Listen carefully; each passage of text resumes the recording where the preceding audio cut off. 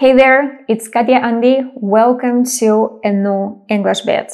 Today we're going to learn two verbs and remember them easily thanks to this device called Kindle. So let's start with the verb to kindle, which means to make a fire start burning. For example, he used a newspaper to kindle a fire.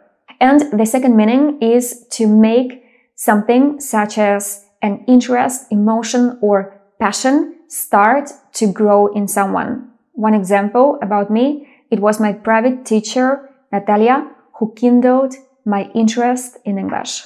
So the way I see it is that Kindle is a device that is intended to kindle your passion for reading. And now we're going to add the prefix re, and we've got the second verb, which is to rekindle, which means to ignite again. For example, they managed to rekindle the fire after a sudden gust of wind. And the second meaning, we can rekindle passion or love.